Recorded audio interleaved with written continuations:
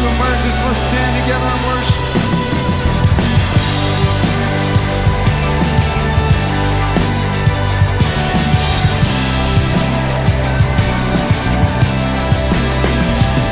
We worship the God who was. We worship the God who is. We worship the God who evermore will be. He opened the prison doors. He parted the raging seas. My God, He holds the victory. Yeah. There's joy in the house of the Lord. There's joy in the house of the Lord today. We won't be quiet. We shout out your praise. There's joy in the house of the Lord. Our God.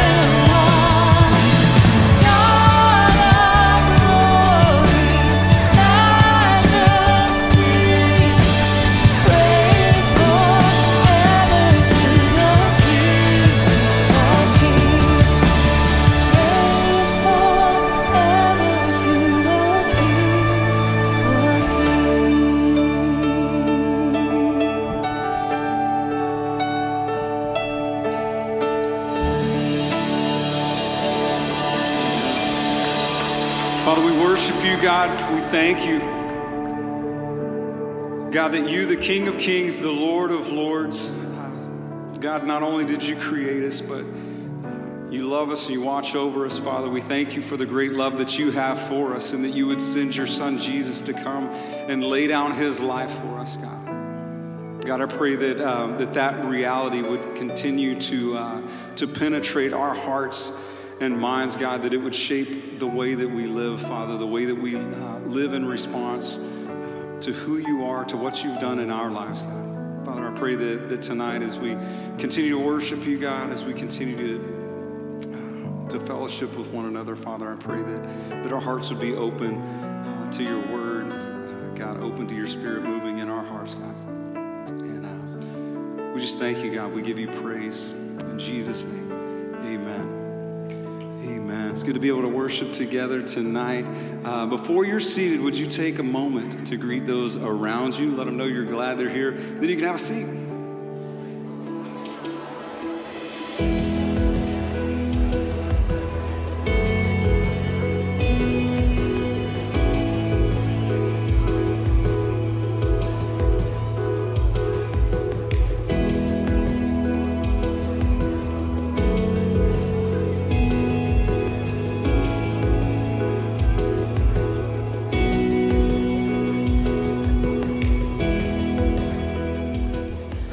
Right. Good evening, Ben. Woo! Yeah. Good evening, Pastor Ryan. Good evening, everyone. Good evening, Pastor Ben. Hey, good to see you guys. Ton of information going on and ton of information going on. A lot of stuff. These are going to be really good. A lot of stuff. Yeah, a lot of stuff. And so if you have plans at all this fall, just cancel them. That's all I'm going to say, because there's really important information coming up. Yeah, we have a whole agenda for you, so get your calendar out and get ready to write. If you want to follow along with any of these, we have, you can follow along on the digital bulletin on our website, and you can get there by scanning the QR code on the seat back in front of you.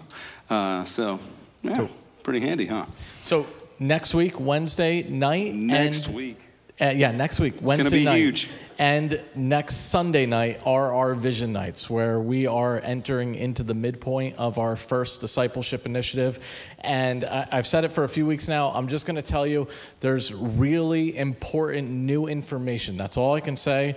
But you don't know what we're going to talk about. So don't think you already know it. Don't think you're prepared for it. This is something that if you're if this is your church, you want to be at those events. So there's some important details about that. I'm curious to see what's going to happen. Yes, you should be. Looking forward to that. You know, though. Hearing what's next. But so that's Wednesday night, September 5th or 4th at 7 p.m. And then Sunday night, September 8th at 5 p.m. My brain is not working at the moment. And we will have childcare available on Sunday night. So if that's something that you need to take advantage of, be sure to keep that in mind. Those services it's two identical services. So you don't need to come to both unless you just, again, want to fill your calendar with emergent stuff, which we welcome. Yep. But it is the same service. So just two options of when to come. It's that important that we wanted to do it twice to give everyone two options of different time frames. So hopefully one of those will work for you.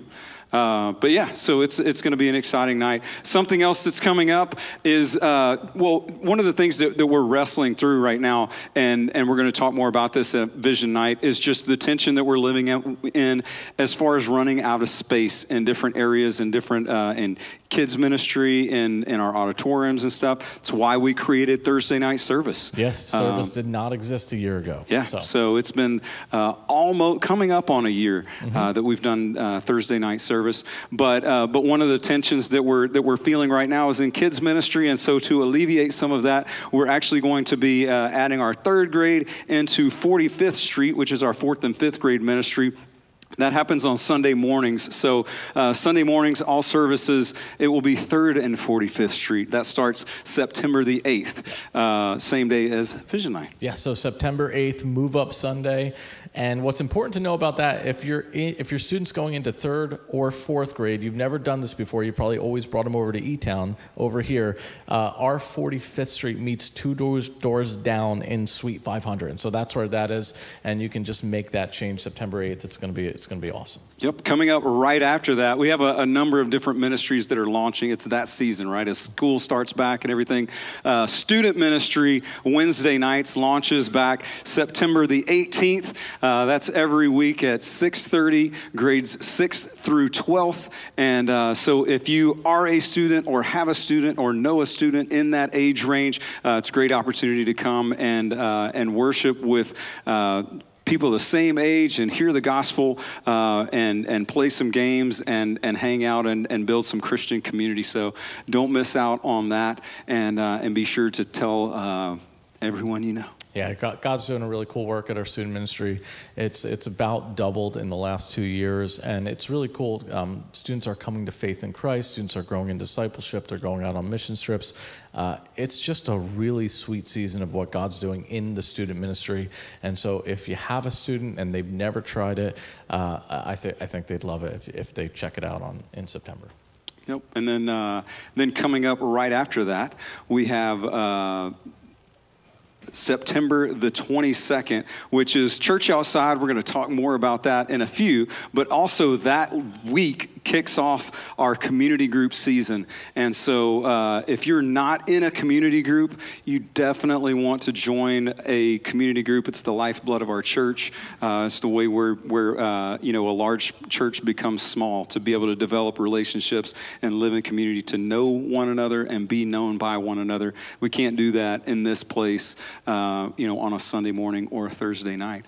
And I love that you mentioned the one another's. It's impossible to do the one another's in Scripture without community, right? Like, it's impossible to grow in the fruit of the Spirit without community. And one of the gifts God gives us to help us to become more like Christ is community. And what I know for sure is you will not grow into the best version of Christ you can be through sanctification or growth, if you're new, and that's a big word, unless you take a step into community. And so I just want to strongly encourage you to take that step. Absolutely. Well, if you're a guest with us, we're really glad that you're here. Welcome to Emergence. Just to give you an idea of what to expect every week as we gather, we worship in a number of different ways. We worship through singing songs together, as we just did, and we'll do some more later. But we worship through opening God's Word, studying Scripture together, and we're walking through the book of John together right now. We worship through serving and on ministry teams called impact teams. We have information that you may have received a card. We have some of those cards at the welcome desk as well, at the Connect desk as well, if you want to grab one of those and sign up to serve in an area on one of the impact teams. It's one of the ways that we worship. We also worship through generosity, through bringing our tithes and offerings to the Lord as an act of worship, as an act of obedience and trust that we do put our trust fully in God and not on the things of this world. But we don't pass a plate during service. We have boxes in the back. Most of us give online. But if you're a guest, we're not asking you to give tonight. We're just glad that you're here. And we would love for you to fill out a Connect card. And you can find that also in the seat back in front of you, where you can scan the QR code and fill that out on your phone, or you can use an ink pen and fill it out right there on the paper. And bring that by the Connect desk after service. And either way, stop by the Connect desk. Let them know that you're new here, and we have a small gift that we would love to give you. There's people there that have blue shirts on that can answer any questions you have about our church or the ministry that happens here. But as I mentioned earlier, Church Outside, we're going to talk more about that. But before we do, let's watch this video. Yeah, we should. And maybe one more thing. Yes. If you are new here, and one of the things we do as a church is an opportunity to connect called Discover Emergence. Usually that meets the first Sunday of the month. However, which would be Sunday. And it's a holiday. Yes, with weekend. The holiday, it's going to meet next week. Okay, so next if you're Sunday, new, exploring the church and want to check out Discover Emergence, rather than meeting the first Sunday of the month, this month is the only month it's going to meet on the second Sunday of the month. So yep, and that happens during the second service, so 10:20 on Sunday. So if you would like to join us for that, we would love for you to. All right, cool. Let's watch Church Outside.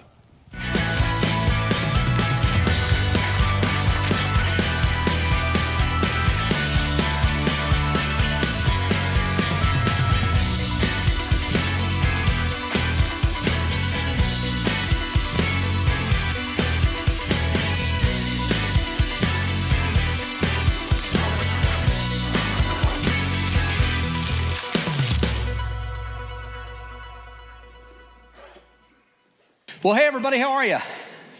It is great to be with you tonight, and always is. If you're visiting with us, really glad you're here. We are excited for Church Outside, September 22nd.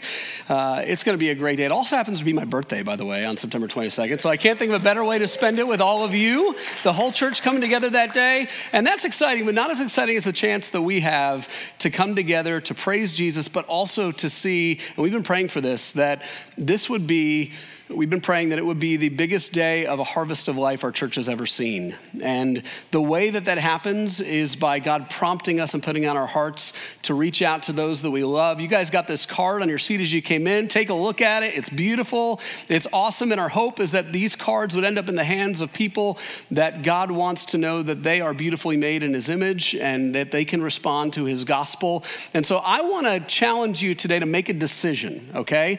So it's not often that I'll kind of throw it out there like this, but I think, it's one thing to get these cards and go, hey, I'm gonna invite somebody. I'm gonna think about inviting somebody. But as you think about who God has placed in your life and who God has placed you in their life, think about the person that you go, man, I know this person and they so desperately need Jesus.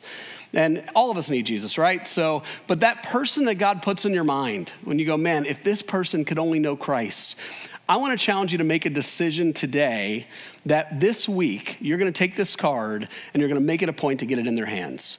That it's one thing to say I'm going to invite somebody, but make a decision, manufacture a deadline and say by this time next week, this card is going to be in their hands because I love them and I want them to know Christ. And then pray for them. Pray that they would come out, invite them to join you at Church Outside. It's going to be an awesome day and a great chance to share the gospel and be praying for the event. We're praying together.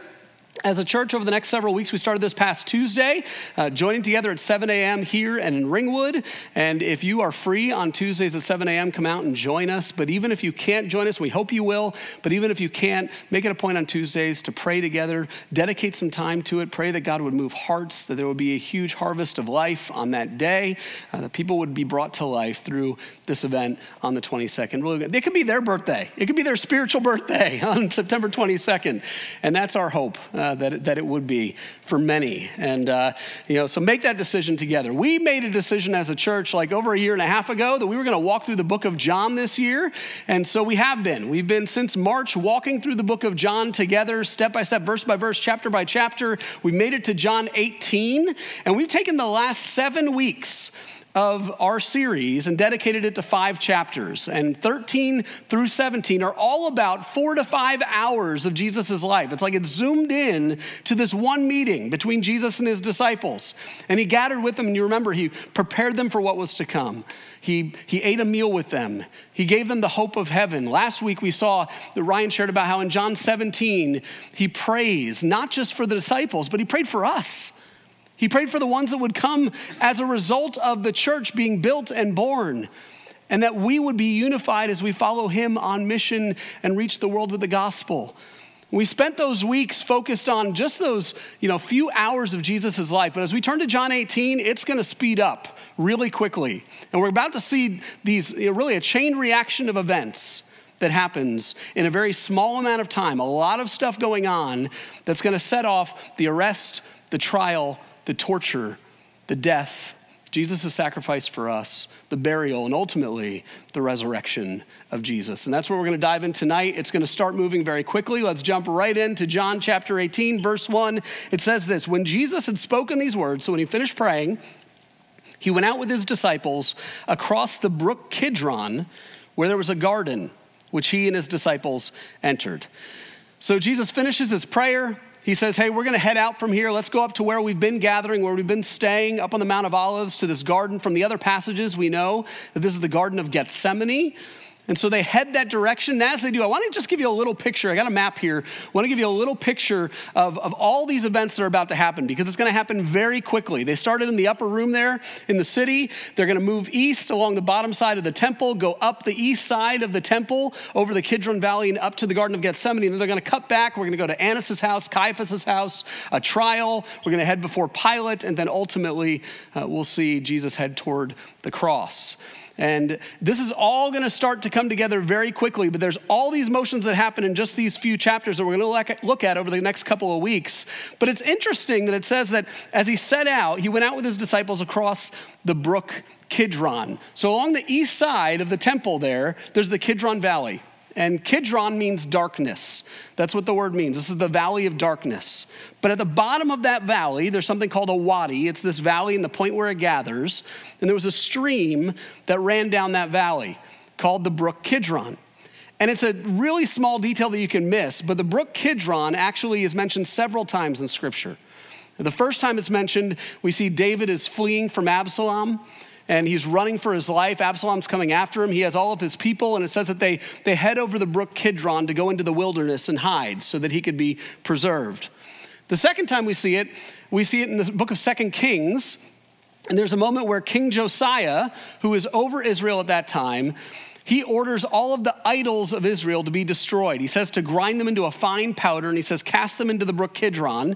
And they flowed down the brook Kidron. One of the most poignant moments of this little stream is in Ezekiel 11, where God issues a prophecy through Ezekiel where he tells the people of Israel that because of their detestable leaders, that he is removing the glory of God from Jerusalem, that the glory of God is leaving their city. He says, my presence, my glory is no longer going to be with you, and it departs to the east over to the Mount of Olives. And as they do that, it says that it leaves over the brook Kidron, but he prophesies in Isaiah 43 that one day my glory will return to Jerusalem. That one day my glory will come back in its fullness. And we see that in the book of John, we're told that Jesus is the glory of God. He is the glory of God in its fullness in the flesh. In fact, in John chapter 12, he says, this is now the hour of my glory. The glory of God has returned to Jerusalem. He's going over the brook Kidron. And then one of the most wild things is, remember, this is during Passover week. So as Jesus is heading to the Garden of Gethsemane, it's during Passover week. What's happening during Passover week? All these people are bringing their sacrifices to the temple. And thousands of sacrifices are happening. And when those sacrifices are made, the workers in the temple then take all of the refuse from those sacrifices and they throw them into the brook Kidron. So there's a real reality that as Jesus is walking over this brook to the Garden of Gethsemane, that the blood of thousands and thousands of sacrifices, by the way, none of which have the power to take away sin, all of which were pointing to the true sacrifice, the one who would come, the true Lamb of God, the perfect offering. That the blood of all of those other sacrifices is flowing through this brook as Jesus, the true Lamb, passes over it and makes his way to the Garden of Gethsemane. They get to the garden and this is what happens. It says, now Judas, who betrayed him, also knew the place, for Jesus often met there with his disciples. So Judas, having procured a band of soldiers and some officers from the chief priests and the Pharisees, went there with lanterns and torches and weapons. So John begins to paint this incredible scene that Jesus goes to the garden with his disciples. Judas, one of the 12, the one who betrayed him, remember he was at the Last Supper and he said to Judas, go do what you have to do. He told his disciples that one was going to betray him. Judas leaves that meal and it says he goes and procures a band. The actual word is a cohort. And scholars, debate this number. But the reality is the number of soldiers with Judas as he goes up to the garden to arrest Jesus is somewhere between a couple hundred and 1,000 soldiers. Judas is going up with maybe 1,000 soldiers, this giant army, to go and arrest Jesus. And they're going with torches and they're going with weapons to arrest Jesus. And this scene is wild to me. Everything about it just seems wrong. Here is Judas. Remember, Judas was with Jesus through his ministry. Judas saw how Jesus was doing miracle after miracle, how he had compassion on these people who had come to him for help, longing for life, longing for a savior. Judas saw it firsthand. And now Judas is leading maybe 1,000 soldiers with weapons and torches up to arrest Jesus, who loved Judas and loved these people. This whole scene seems like, not only is it wrong, but it seems like the enemy is winning at this point. There's this giant mob coming after Christ. Like this whole thing is spinning out of control. Have you guys ever been in situations like that in your own life where you just feel like everything is going wrong? Everything feels like it's out of control. I feel helpless. I feel powerless. This whole thing is too big for me. And it generates things in us, especially when it's something unjust, right? Like if you want to feel that feeling when you're a parent and you have a kid and someone's mistreating your kid, you know the feeling you get? Of like, I feel like my own self could be out of control in those moments. We've all had those moments, right? Where our emotions start running. I can't imagine for the disciples what this was like, seeing this army come to take Jesus. I can remember a number of times in my life where I've felt that. And I know Ryan has shared a couple of times about when he was a teenager and got arrested. But I have a confession. He is not the only pastor who's been arrested. And there is one pastor on staff who actually was arrested as a pastor. And I'm not proud of it. But this was one of those moments for me. So we were working at Jacksonville Chapel, and one day I was hungry, went out to get some lunch, drove down Jacksonville Road. There's a little place called Plains Pantry at the time in Pompton Plains, and I wanted to get a sandwich. I drive down Jacksonville Road to Newark Pompton Turnpike, and I make a left. And of course, I see a police car pull out behind me, and I get, my heart starts going a little bit. I'm watching in my rearview mirror. He seems to be following me, and then all of a sudden, there goes the lights. And I had that feeling. I'm like, oh, I wasn't speeding. What was I doing? And so I pull over the side of the road, and the guy comes over and he says, hey, I need your license and registration. I hand it to him, and he goes, hey, I pulled you over because your registration's expired. And I was like, oh man, I'm sorry. I just moved. I probably didn't get the notice in the mail, and I'm really sorry. He said, well, listen, I'm going to give you a ticket because your registration is expired and you need to take care of it. So I went right from there. I went and renewed my registration, drove straight to DMV. It was in the days before you could do it online. So I drove straight, this is like 20 years ago, drove straight to DMV, got my registration renewed, and I took the ticket home and I went to pay it online immediately because I didn't want to forget. And I went online, typed it in, but it took like a day or two to get in the system for me to be able to pay it. And so it wasn't there. I put it aside and I thought, okay, I'll take care of it later on. I got to make sure I remember. So somewhere in the midst of all of that, I, in my mind, had taken care of registration because I paid for it, but I forgot about the ticket, which is not good.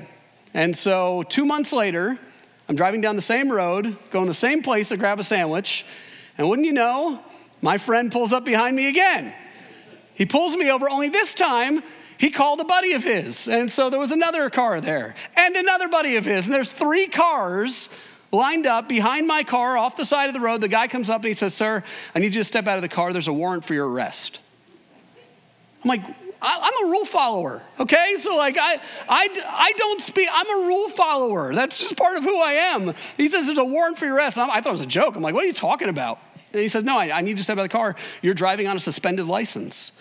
I was like, there's no way. And he said, listen, you must not have paid a ticket and your license is suspended. I need to impound your car. I need to, we're going to tow it away. I need to take you to the station and there's a warrant out for you. And I was like, this is insane. And so I'm standing there with a spectacle on the road in Pompton Plains. People are driving by. Oh, it's Steve. Oh, hi. Hey, yeah, it's me. And in that moment, I'm standing there like this is crazy. And I'm standing there and something in me snapped. And I need to confess this to you. So I'm standing there with him. And at one point while we're waiting for my car to be towed, I turned to the officer and I said, can I ask you a question? He said, yeah. I said, when you were a little boy dreaming about being a police officer, were you dreaming about moments like this where you could get the riffraff off the street? You should be proud. Do you lay your head down at night knowing that you have made this town so much safer because you put the pastor from down the street behind bar? You deserve a pat on the back, sir. Something in me snapped. If you ever wonder if that's a good thing to say to a police officer, it's not. Don't try it. It's awful. But everything seemed out of control, and I was certainly not in control. And, so the guy, he put me in the car, he took me to the station, they gave me a mug shot, they took my fingerprints. I later on was told they didn't have to do that, but they were just kind of jabbing me with it, which I deserved. It's fine. I totally deserved that. And that was a bad moment for me. Even worse was the moment I had to call Dave Gustafson, the senior pastor, and say, can you pick me up? He's like, where are you? I'm like, I'm in jail. Okay, we'll talk about this. These moments where these things get it seems unjust. It seems out of control. And I'm amazed at the picture that we have of Jesus in this moment. This is the most unjust thing that's ever happened in the history of the world. There's nothing more unjust than what they're about to do to Jesus. He didn't deserve one bit of it. And yet he is completely in control. And I started thinking, like, how is Jesus in control in it? What is it that led to him being in control in this awful moment where it seems like everything is spinning? And I'm fascinated by John's telling of this gospel, because we just spent 5 chapters on one meeting, and yet we get to the arrest of Jesus. He cuts right to the arrest in the garden. But what we miss in John's telling is what we're told in the other gospels about what happened right before. Because if you remember, what happens to Jesus in the garden is he slips away on his own. He tells the disciples to remain awake and stay alert. And Jesus goes and he talks to the Father. And when he's talking to the Father, this is the most agonizing moment in Jesus' life.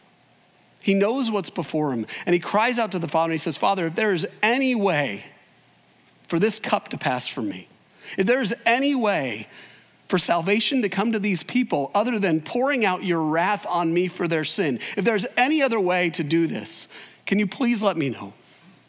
It says he was so agonized that his sweat was like drops of blood. He was bleeding sweat out of his body. And he gets to the end of that conversation with his Father, and he comes to the resolution where he says, Father, ultimately, not my will, but yours be done. And he makes the decision that it is going to be his will to do the will of the Father. And I think about how Jesus can possibly be in control in this moment, but the resolute Savior spent his time with God the Father and said, I am committed to completing and fulfilling this work. It is your will. This is what I'm here for. And Jesus, completely in control in this moment, wasn't hiding. You know, he could have gone anywhere, right? He went to where Judas knew he would be. He's not trying to run from them, but he steps forward in the place where he knows he can fulfill the will of God, the will of the Father. And he makes a decision completely in control to do that. Look at what it says in verse 4. It says, then Jesus, knowing all that would happen to him, that's what, knowing all that would happen to him, came forward and said to them, who do you seek? They answered him, Jesus of Nazareth. Jesus said to them, I am he. Judas, who betrayed him, was standing with them. When Jesus said to them, I am he, they drew back and fell to the ground. We see this moment where Jesus Jesus knows the prophecies. Jesus knows what he's about to face. He knows in Isaiah 53 that as the suffering servant, he's going to be beaten beyond the point of being able to recognize him as a human being. He knows he's going to be pierced for our transgressions. He knows he's going to be raised up. He knows he's going to take the cup of wrath for our sin. Knowing all that would happen to him, Jesus came forward. And he said to them, who do you seek? And they said, we seek Jesus of Nazareth. And Jesus responds by saying, in the ESV translation, it says, I am he. The real words he uses are the same words that God used to identify himself to Moses in the burning bush. The same words that Jesus used when he said earlier in John, he says, before Abraham, ego eimi, I am. Jesus says, I am. The words identifying himself with God, and as he does, when he utters those words, it says that all of the soldiers fell back and fell to the ground. A tiny little glimpse of the glory and the power of Jesus in that moment. And look, if Jesus wanted a fight, he could have had a fight, right? I mean, he literally uttered 2 words and all of them fell down. 1v1,000, Jesus was going to win that. But Jesus didn't come for a fight. He came to fulfill the will of the Father. And if he could have slipped out, Jesus did that many times in his ministry where they were coming for him and he slipped out supernaturally, he just kind of disappeared. But what would have happened if Jesus did? They would have arrested his disciples. His disciples would have been in danger. Jesus steps forward and he says, ego eimi, I am. So he asked them again, whom do you seek? And they said, Jesus of Nazareth. And Jesus answered, I told you And I'm sure they're all like cringing. He's going to say it again. I told you, I am. So if you seek me, let these men go. This was to fulfill the word that he had spoken. Of those who you gave me, I have not lost one. You can see Jesus' heart for his disciples, right? That he cares for them. In this moment where they're coming for him, he says, listen, I'm the one you seek. Let these disciples go. They're not the ones you're here for. I've cared for you. He says, listen, it's fulfilling the prayer that he spoke last week where he says, I have not let one of them go that you've given me. He cares for you. If you are his, you're in his care. You're in the best care you could possibly be in. You're in the best hands. It's not Jake from Allstate. It's Jesus from Nazareth. He says, listen, you came for me. I am here. I'm not going to lose one of these. But just like us in moments where it seems like it's out of control, and just like, we can try to take things into our own hands. Good old Peter, we know Peter. He wants to take some things into his own hands. Look at what happens. Then Simon Peter, having a sword, drew it and struck the high priest's servant and cut off his right ear. The servant's name was Malchus. So Jesus said to Peter, put your sword into its sheath. Shall I not drink the cup that the Father has given me? Even when Jesus is stepping forward and uttering words and it's like Hadouken and they all fall over. Even when he's showing his power, Peter's somehow like, I got this, Jesus. He reaches in and he takes out his sword.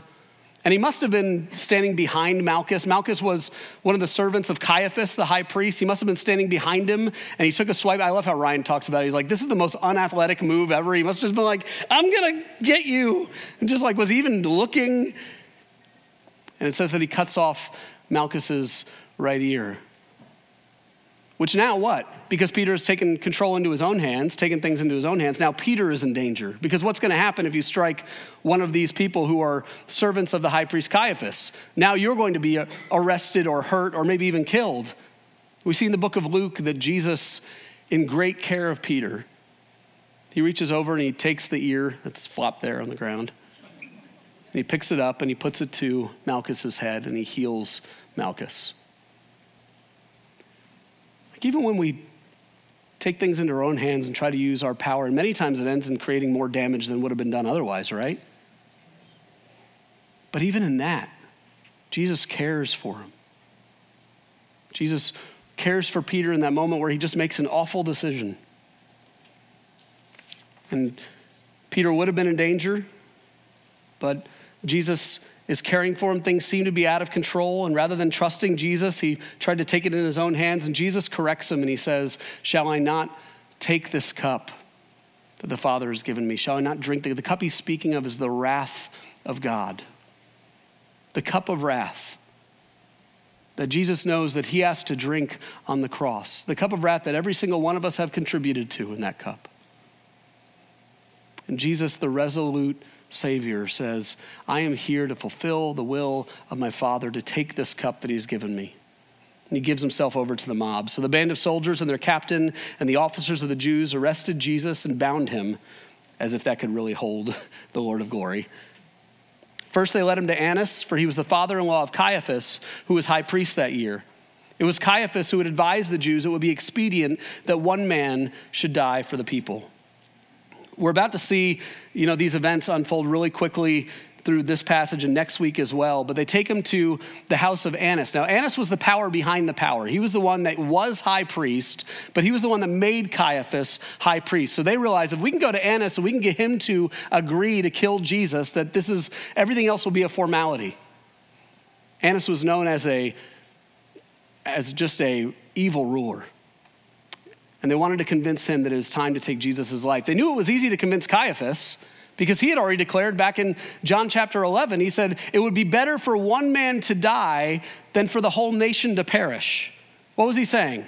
He's saying it's better for us to kill Jesus than lose this whole nation, to lose all of what we have, to lose all of our power. So why don't we kill Jesus and take care of the situation? They knew Caiaphas was convinced. I think it's in here because they're really God is trying to let us know this is not going to be a fair trial. This is going to be a clear-cut, awful, unjust ruling that Jesus was about to face. And Jesus goes to Annas, And meanwhile, after the mob has brought Jesus to Annas' house, they're all following behind, and we see a glimpse of who else is following behind. It says this: Simon Peter followed Jesus, and so did another disciple. Since that disciple was known to the high priest, he entered with Jesus into the courtyard of the high priest. But Peter stood outside at the door. So the other disciple, who was known to the high priest, went out and spoke to the servant girl who kept watch at the door and brought Peter in. So Peter and this other disciple follow this group to the house of Annas where Jesus is being taken. And it says that the other disciple, and most scholars believe that the other disciple is actually John himself. He didn't want to write his name in there. But it makes sense because his family knew the high priest's family. And so John follows along. He goes into the courtyard. He's able to go into the residence where Annas lived. But Peter wasn't, and he was standing outside at the gate. And so John went over to the servant girl who was manning the gate and said, "Hey, can you let this guy in?" And this is what happens. The servant girl at the door said to Peter, "You also are not one of the man's disciples, are you?" He said, "I am not." Now the servants and officers had made a charcoal fire because it was cold, and they were standing and warming themselves. Peter also was with them, standing and warming himself. So Peter's at the gate. John goes over, says, "Hey, would you allow this man in?" It's interesting what the servant girl says. She turns to Peter and says, "You are also not one of his disciples," meaning that she knew that John was a disciple of Jesus, that this was known to her. So she asked Peter straight out, "Are you also one of Jesus' disciples?" And you remember what Jesus said to John earlier, said to Peter earlier when Peter was with him, and he said, "I'll never leave you. I'll be with you. I'll never allow this to happen to you. I will stand by you." And Jesus turns to him and says, "Peter, before the rooster crows, you will deny me 3 times. And we see this first denial at the gate of Annas' house. And this was an easy one, right? Like, the girl asked him, like, "Are you also one of his followers?" He could have ignored her question and came in. He could have, just kind of mumbled something as he went by. But she asked him directly, "Are you a follower of Jesus Christ?" And Peter says, "I am not a follower of Christ." We see this first denial. All of this scene is amazing because these things are happening simultaneously. So we're seeing these different moments going on, but Jesus is in with Annas while Peter and John are outside and coming in the gate. This is all happening at the same time, and this is what struck me this week. While Jesus is inside giving his life, taking the steps to fulfill the will of the Father, while he is inside loving them and serving them, at the very same moment, Peter is outside denying him. At the very same moment, this is all happening, and this is the love of Christ. This is the love of Christ for us. That at the very same moment, while we are in our brokenness and in our mess and trying to take control for ourselves and trying to use our own strength and fight our own battles, well, we're in moments where maybe we feel ashamed or we're struggling with being confident in Christ. At that very same moment, Jesus is laying down his life for you because he loves you. The love of our completely in control, sacrificing, loving Savior Jesus. And maybe you're here today and you're like the rulers of Israel. Maybe you've encountered Christ. You're here today because you're taking a step to even be here tonight because you're interested in who Jesus is. But maybe in your own life, you've encountered Christ and maybe you're fearful, just like the rulers of Israel. Maybe you've wrestled with the idea that if this guy really is who he says he is, if he is the I am, if he is the one that is deserving of my whole life, if he made me to know him, if this really is about knowing God and making him known, that if I give myself over to him, if I allow him to have that kind of rule and reign over my kingdom, that means I'm going to have to, I stand to lose. Maybe you're afraid.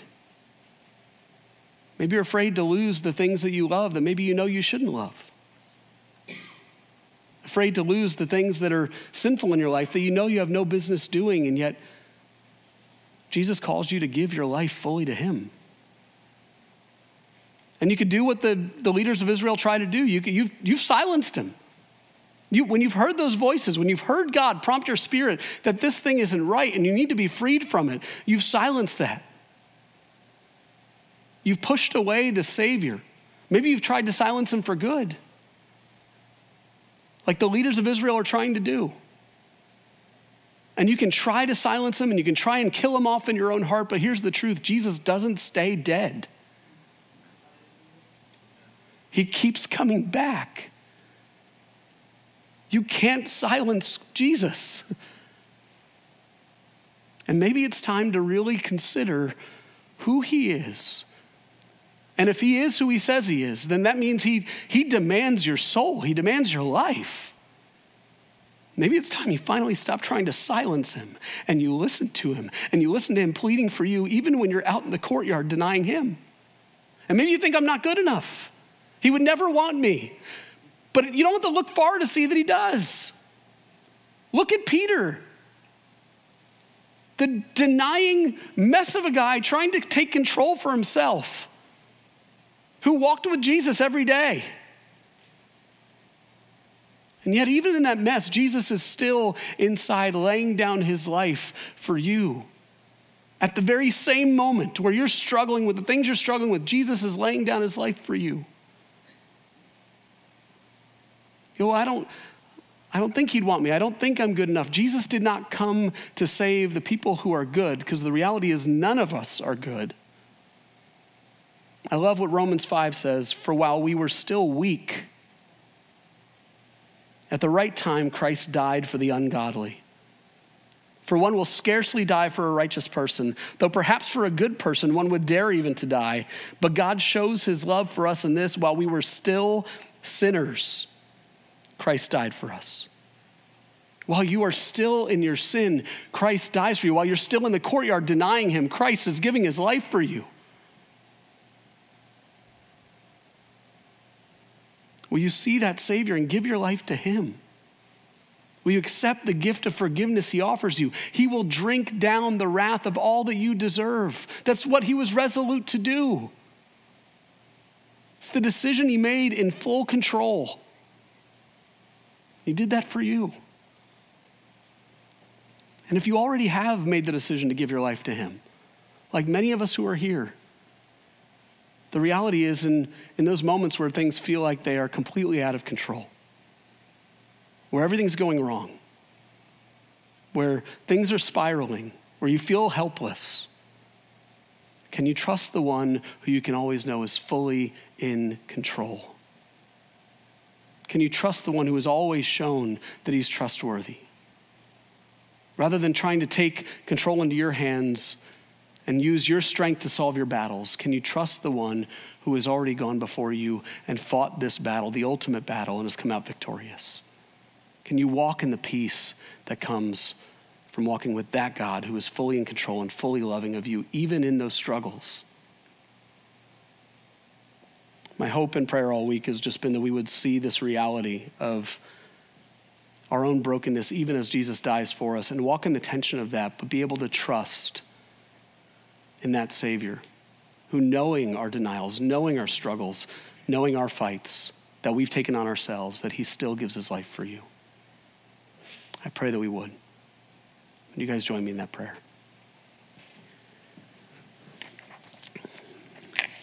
Dear God, thank you for your word. Thank you for the hope that we see in it. Thank you for the reality of your love for us, knowing all that you were going to face, knowing all that you would face because of us. That God, you laid down your life and chose with resolution to fulfill the will of the Father. God, in moments, and I know right now in this room, there are people who are in situations where they feel like things are completely out of control and that maybe evil looks like it's winning in your life, or that things aren't going right. God, I trust that in those things, for us that know you, that we would choose to relinquish our own control and give it all over to you, the one who even in the worst and most unjust and most awful of situations was fully in control and still is ruling and reigning. God, for those that are here today and don't know you, maybe they've tried to silence you. Maybe they're afraid. God, I pray that they would take the step of receiving your gift of forgiveness, your gift of being reconciled. If they've even created pain and hurt from the way that they've lived, God, to see your love, that you will even take the wounds that we've made from the way we've responded, and you will even heal those. We're all in need of much healing, Lord, but we've come to the healer. And I pray, God, that you would just reveal your power in ways tonight, whether it's bringing someone to life to stop running and silencing you for the first time, or whether it's in those that need to know that you are the one in control. Thank you for the truth of your word and your promises, Lord. In Jesus' name, amen. Let's stand together and respond.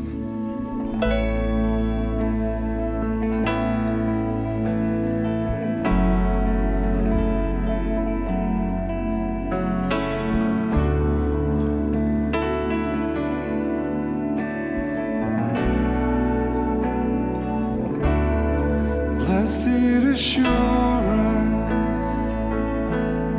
Jesus is mine. He's been my fourth man in the fire, time after time. Born of his spirit, washed in his blood. And what he did for me on Calvary is more than enough. And I trust in God, my Savior, the one who will never fail. He will never fail. In God, my Savior, the one who will never fail. He will never fail.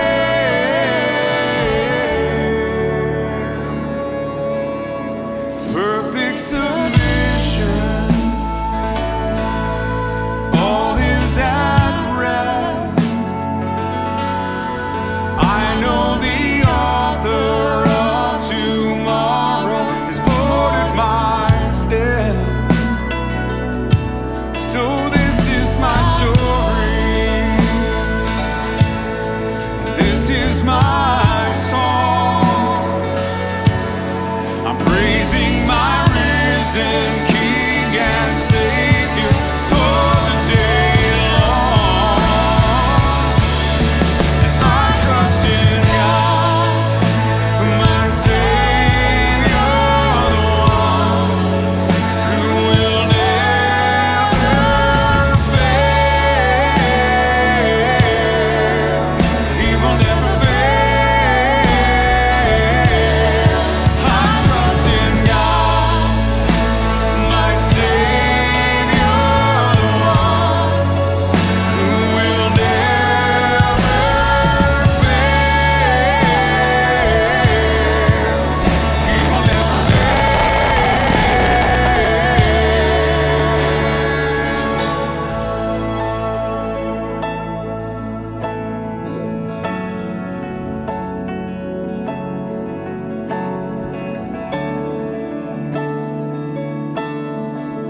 Let's sing together. I sought the Lord, he heard and he answered. And I sought the Lord, and he heard and he answered. I sought the Lord, and he heard and he answered. I sought the Lord, and he heard and he answered. That's why I trust him. That's why I trust him. I sought the Lord, and he heard and he answered. I sought the Lord, and he heard and he answered. I sought the Lord, and he heard and he answered.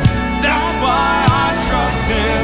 That's why I trust him. I sought the Lord, and he heard and he answered. I sought the Lord, and he heard and he answered. I sought the Lord, and he heard.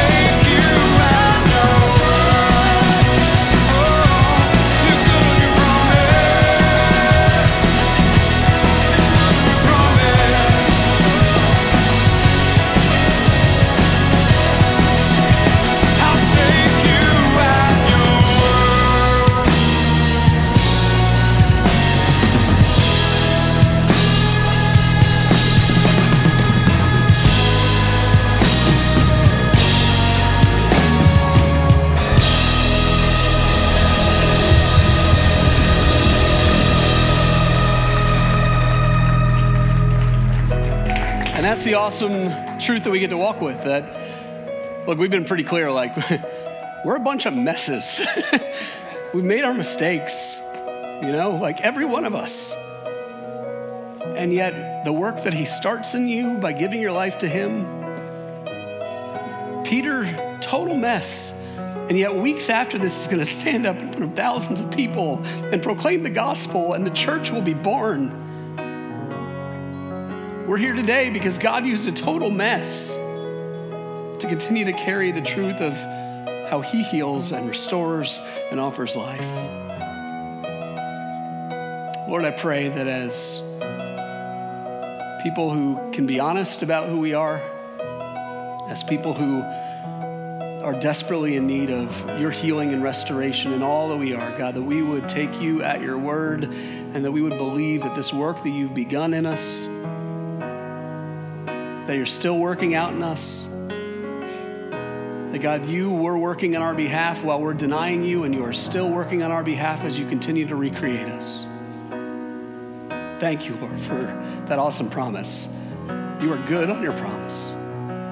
So, Lord, I pray that we'd walk in that reality, have grace with others because we need your grace, but also walk in the light of the love of our great Savior who goes for us, who took the cup for us. May we respond with our whole lives, Lord. In Jesus' name, amen. Great worship with you all tonight. Have a great week. We'll see you next week.